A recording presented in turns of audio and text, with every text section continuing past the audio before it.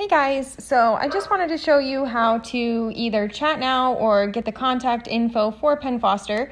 So you're going to go, this is your programs and courses page, or it could be your home page, whatever you want. You're going to go and click the little menu bar. Then you're going to click help and support.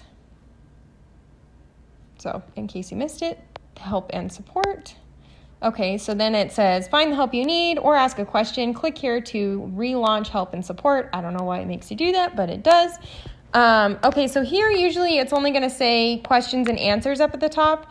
Right now for me it says contact us now and chat now. I'm not really sure why it says that. Usually it just says questions and answers. So usually that contact us now and chat now won't be there. What it wants you to do is type in a keyword. So basically it's a way of them making sure that they're not having a bunch of calls or chats over something that's a simple question that, you know, can easily be answered. So just type something in there. If you know it's not going to be answered, just type. So this is a common question. How do you get changed over from the ebooks to regular books? So I'm just going to type in books.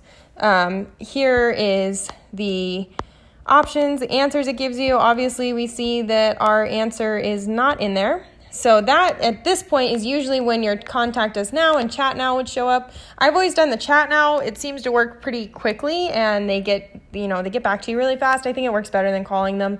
And then you also have, I would screenshot some of the stuff. That way you have it in writing, you know, what your conversation was. You would just type in your question here. You would select your department, either general support or instructional support, and submit. And then it's going to bring you to a chat window. I'm not going to do that right now because I don't have any questions, but basically that's how you do it, and hopefully that helps.